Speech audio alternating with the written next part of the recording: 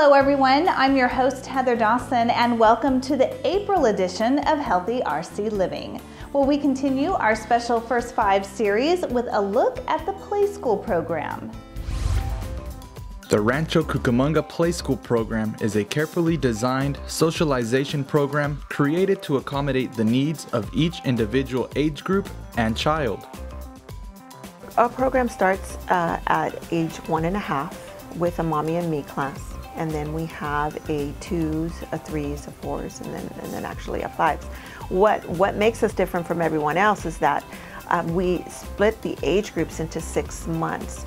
So we have a 2s class and then a 2s plus, which allows us to kind of focus in developmentally where they're at and be able to foster their growth individually. The Play School program is a year-long program, just like a regular school. It's a 9-month program. So when the parents sign up in the beginning of the year, we hope that the child will stay on through the whole 9-month period. They make 3 payments, quarterly payments to that, just like a regular tuition for a school. And then that allows us to keep that child with that instructor. Children are given effective tools to learn and grow in a positive setting through a well-planned curriculum. We meet with the kindergarten teachers in the school districts in our area once a year. We get together and we kind of see the struggles they're having in their kindergarten classrooms and how we can meet those needs. So using the preschool state standards that are online and getting the feedback from our actual elementary school kindergarten teachers, we're able to make a lesson plan that would meet the needs of that child. So they're able to go into kindergarten and test into these GATE programs. And here in Play School, we've done a really good job, I feel, with our staff in our classrooms and building our lesson plan around the mantra, which is Healthy RC, Mind, Body, and Earth. Our curriculum throughout the year touches anywhere from like letters, numbers, vowels, consonants. We teach them, the right way to read, how to write their names properly, where it's like the first letter is the uppercase letter and the other letters are lowercase. They need to know their months, the days of the week in the right order, things like that. We teach them how to socialize, and we use a lot of like music cues in the classroom so that when they do go to elementary school, they know, oh, I hear a bell, it's time for me to go inside. So we do a lot of music cues and sound cues for them to be prepared for kindergarten. Play School staff are dedicated to serve and act on behalf of the needs and well-being of all children, with a primary focus on the provision of child socialization, development, and resources. We believe that kids learn through play and through being active. So everything that we do, whatever it is, whether it's an exercise song, whether it's sitting on the carpet and like clapping or stomping or doing things like that, it's all like being active and showing the kids that exercise is important. They're doing creative ideas, to get them to just write a simple letter. For example, Miss Adrian told me she let the kids like write with shaving cream on the desk. It's fun, it gets them excited. It gets them excited to actually want to do this. This is building the foundation of their learning blocks of what they're going to go on and do in grammar school, in middle school, high school. So to get them early at this young age, the teachers here in this program is doing amazing things for the kids. The department's mission is to exceed community expectation through community service. Parents can count on a healthy and comfortable environment for their children, as well as an open-door communication policy. Our program is advertised through the grapevine and on the website.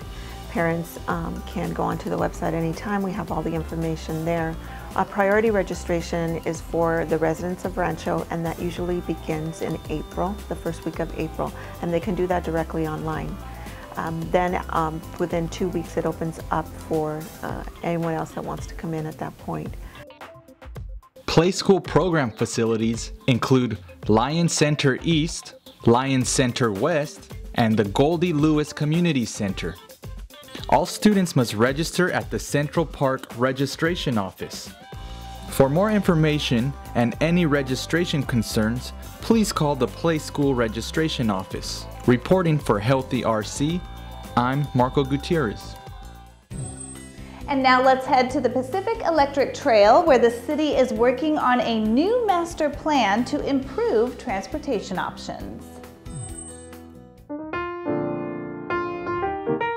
Rancho Cucamonga has worked hard over the years to improve recreation and exercise opportunities in the city.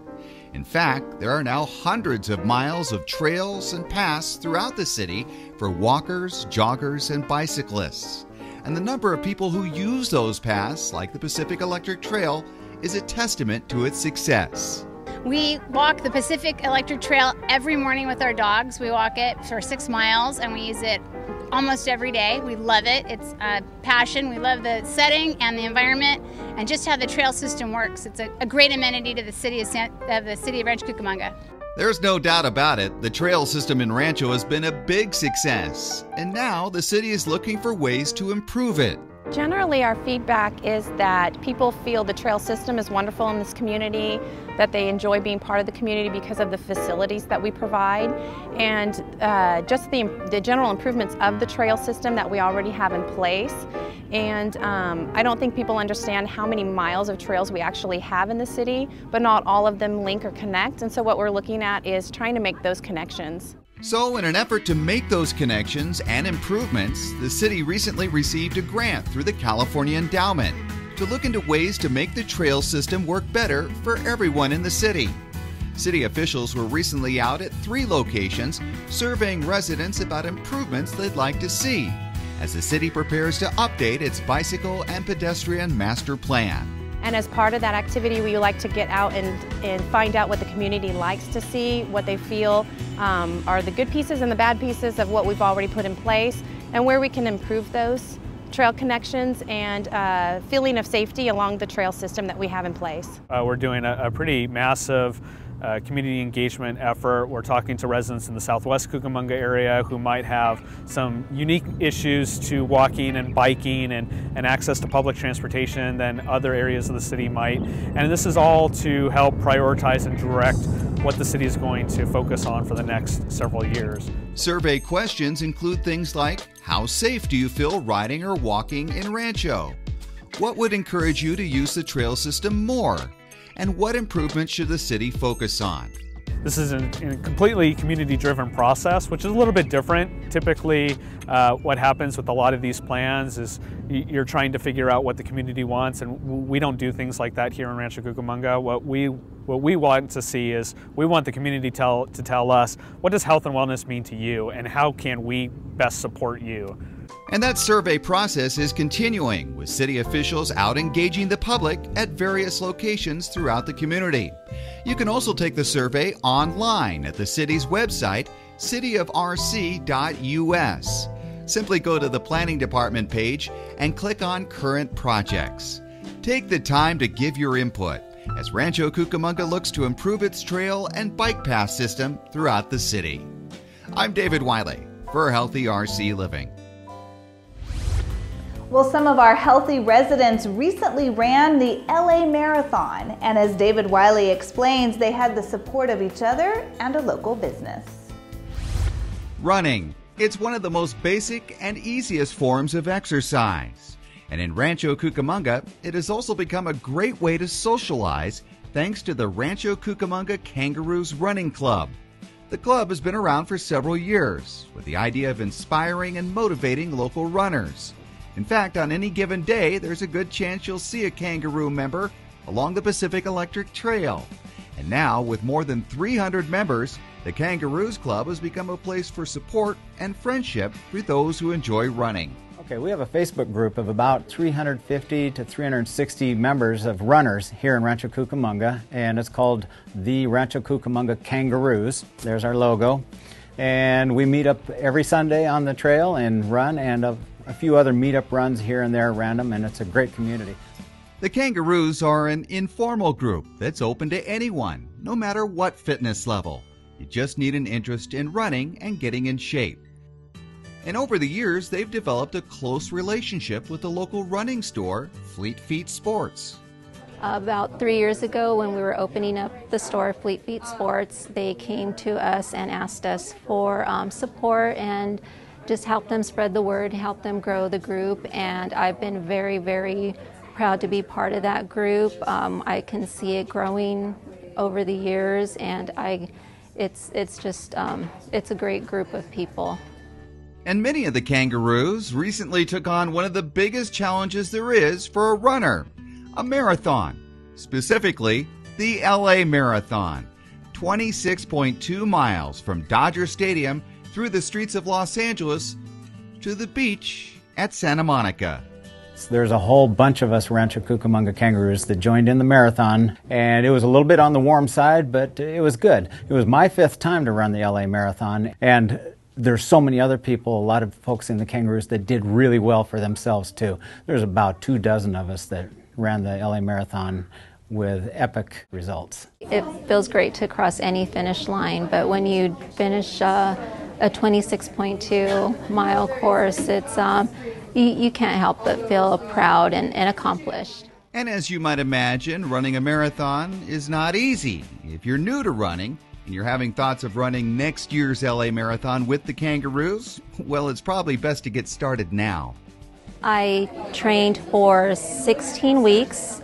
I run all year long, so I have a good base, and I started training 16 weeks out. Yeah, anybody could run the LA Marathon with probably a solid 1 year training. I've been running for a lot of years, and so if you're just barely into running, you could probably train up for it in 6 months, but a year is better, and that's about what it takes.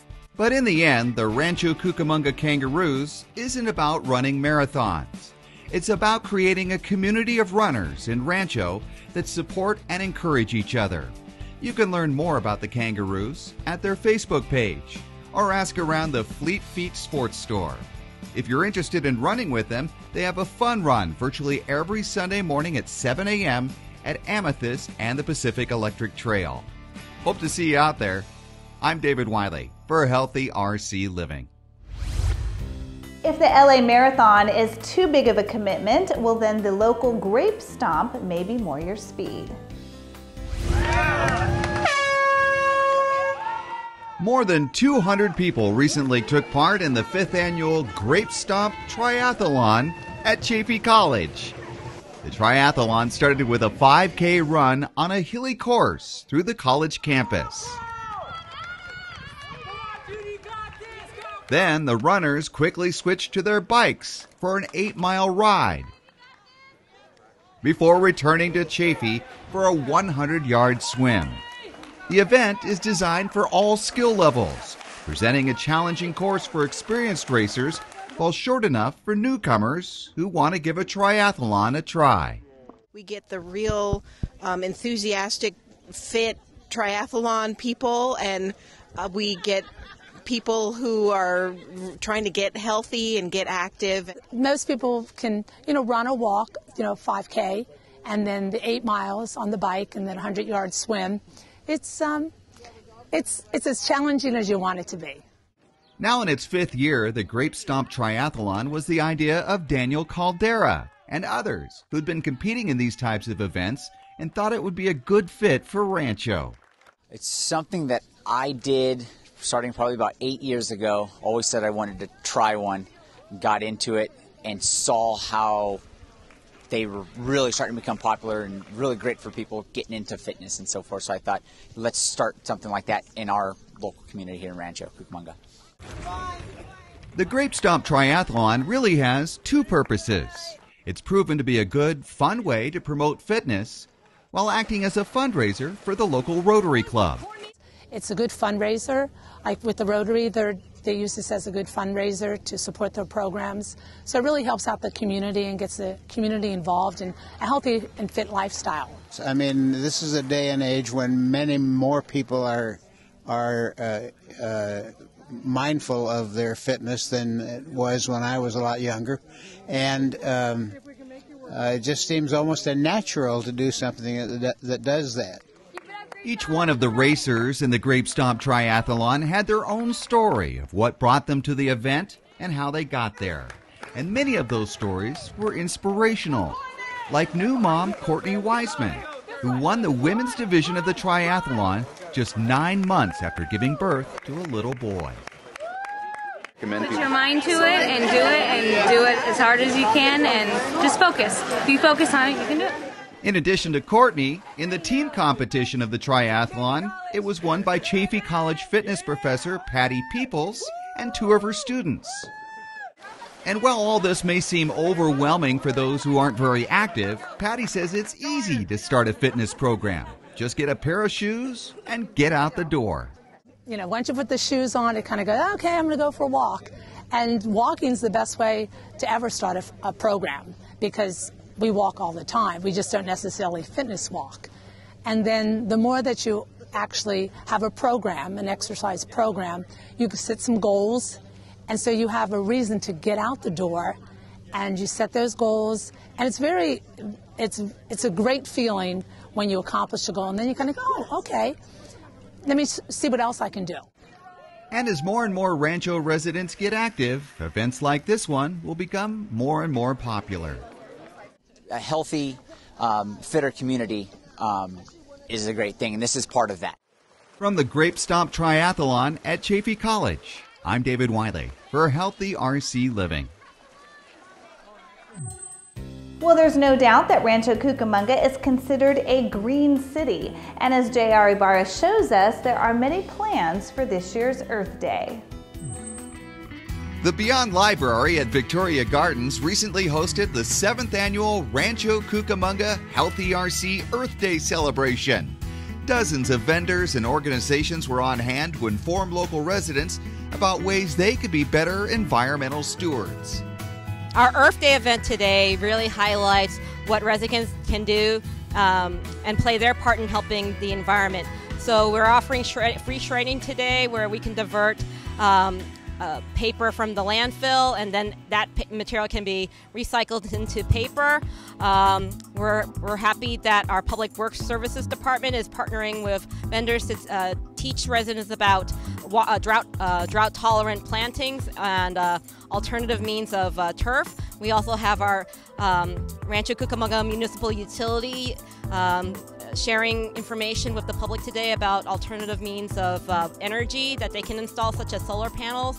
The Earth Day event traditionally attracts about 800 visitors, eager to learn how the city is working to make a greener community and looking for ways they can contribute in making a positive environmental impact. There were booths explaining the benefits of solar power, low-energy light bulbs, and how to reduce the amount of waste being sent to local landfills, as well as info on green transportation, land use, green building, and water conservation. There were also displays of drought-tolerant plants and a unique way to get your spring garden started. Well, the library always tries to find crafts where we can reuse products that we might find in our everyday household. So Kristen Braley, who works at the library, suggested that we use K-cups. They generally have a one-time use and cannot be recycled. So we're using the K-cups today as a seed starter for planting in your garden.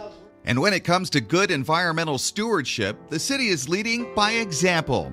It already has a number of environmental-friendly programs in effect that are helping in many different ways, including the Green Business Program that recognizes local businesses that are reducing their environmental impact. The city also is an electric vehicle-friendly city. We have 10 electric vehicle charging stations that are owned by the city, which are level 2, as well as we're very happy to have the Tesla superchargers that were recently installed at Victoria Gardens. The city is also teaming up with the Rancho Cucamonga Quakes for Recycle Tuesdays. Residents who bring in 10 CRV containers to a Tuesday Quakes game get a free ticket.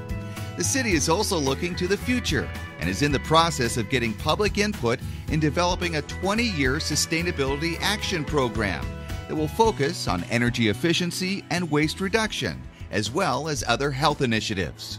And to be able to move forward, to be able to have a blueprint on making a difference in the world so that in 20 years from now, the city of Rancho Cucamonga will very much be a green and sustainable, more sustainable city. For more information on the Sustainability Action Plan and other environmental and Healthy RC related programs, simply go to the Healthy RC page on the city's website at cityofrc.us. I'm David Wiley for Healthy RC Living. The younger generations have literally grown up with the green message, and now they are doing their part to help in the city's sustainability efforts. The Rancho Cucamonga Earth Day celebration received a helping hand from the Etiwanda High School Environmental Club this year. Club advisor Mr. Dinelly tells us more. 5 or 6 years ago, the city of Rancho reached out to us for some help in organizing America Recycles Day and Earth Day. And since that's kind of our mission statement, that we were happy to help, and it's worked out really well that we've created a partnership with the city of Rancho. Now the Earth Day activities are coming up, and the entire venue is filled with booths, just like when you go to the fair, and everybody's pitching something different and free information, low flow shower heads, things of that nature. And so our kids get there at 7:30 in the morning, and they set it up. And then they have a booth, an information booth, to answer anybody's questions about anything, and then they're there to break it down. And they give something back to the community, and that's what it's all about. The Environmental Club works closely with the city of Rancho Cucamonga, making sure to serve community needs.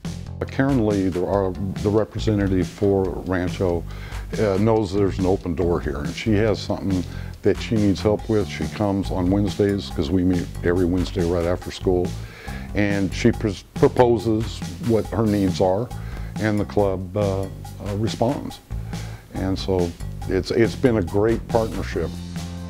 Well, ever since I started teaching AP Environmental Science and prep classes for environmental science, it seemed that there was a need for community service aspect of those classes. So if there are any organizations out there that are looking for help with environmental management, give us a call and let's see if we can partner and help you out. For more information, you could contact the Environmental Club advisor, Tom Dinelly, by calling Etiwanda High School at 909-899-2531. Reporting for Healthy RC, I'm Marco Gutierrez. Now it's time to take a look back at the amazing accomplishments of the Healthy RC program here in our city. It's expected to be the largest sporting event in 2015, and it's coming to Southern California. The Special Olympics World Games is coming to Los Angeles in July, and it's expected to draw 7,000 international athletes, 30,000 volunteers, and over 500,000 spectators. This will not only be the biggest sporting event of 2015, it'll be the largest event of any kind in Southern California since the 1984 Olympics. And Rancho Cucamonga will be playing a very special part in these games. During an announcement before the November 5th City Council meeting, event officials declared Rancho Cucamonga a host town for the Special Olympics World Games.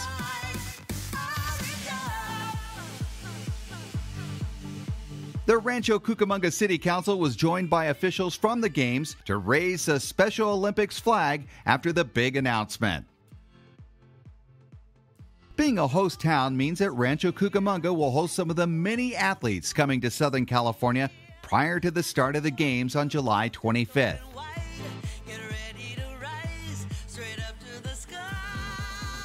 Already, a number of representatives marched in the city's Founders Day Parade and got a warm Rancho Cucamonga welcome from the crowd. And more celebrations and acknowledgments of the Special Olympics World Games and these very special athletes are planned in Rancho Cucamonga in the coming months.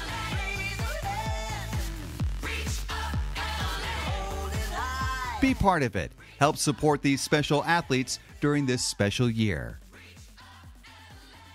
I'm David Wiley for Healthy RC Living.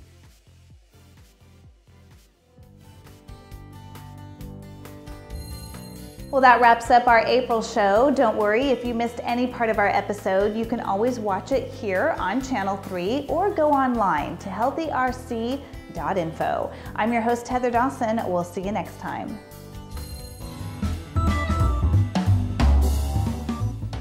Hi, I'm Heather Dawson.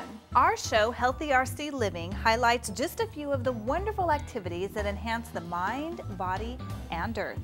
We take you to events around the city that'll enrich your mind. Live performances, library computer classes, and story hours are just a few of the ways the city helps people of any age learn and expand their abilities and imaginations. We also show you all the ways our city can help keep your body healthy.